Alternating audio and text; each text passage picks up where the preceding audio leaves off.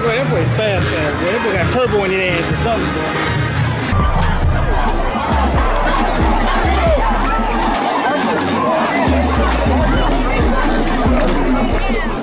Alright, man.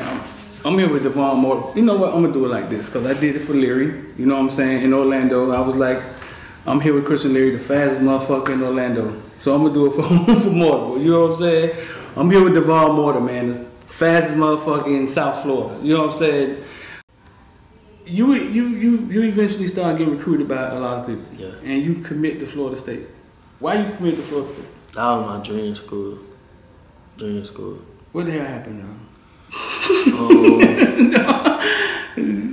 I wasn't like, when it got close to signing day, I wasn't really feeling it. Like I was really like looking at, like watching football. Like me, I'm a person, I'm gonna watch football and see what's going on. And I ain't really too much see the ball being thrown around. So that way, that's when West Virginia and Louisville came in the picture. Right. I told Coach Tate, like, I need another home.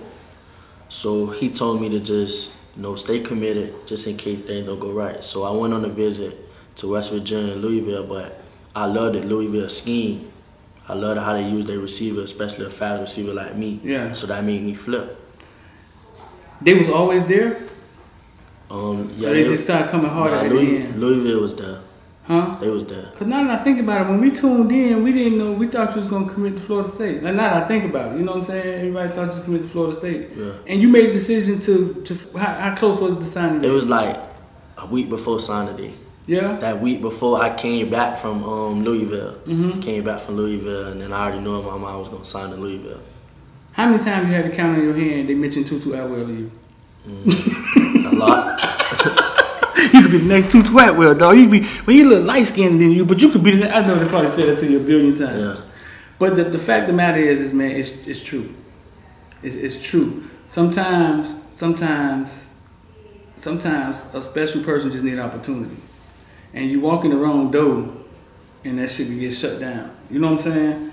Tutu Atwell went to the place where they're gonna give him an opportunity, and he did exactly what I think you're gonna do. You know what I'm saying?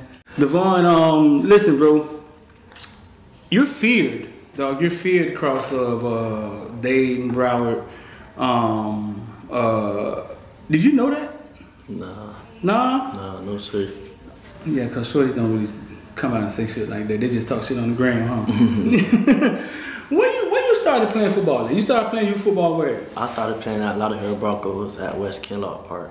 How old you started playing? I started playing when I was 7.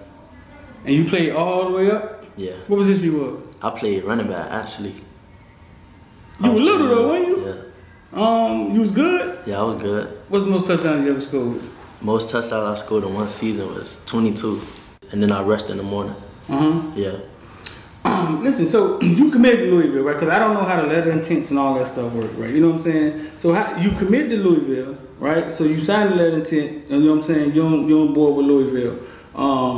Only reason I'm saying this because the Miami fan in me really believes that Miami needs some speed. You know what I'm saying? Could you get out of that, or is there options to get out of that, or do you know how it even work? No, I don't know. You don't even know how it work. I don't know how it work. Nah, because you're gonna be riding with the people who's riding with you. Yeah. But listen, man, I'm gonna tell you this.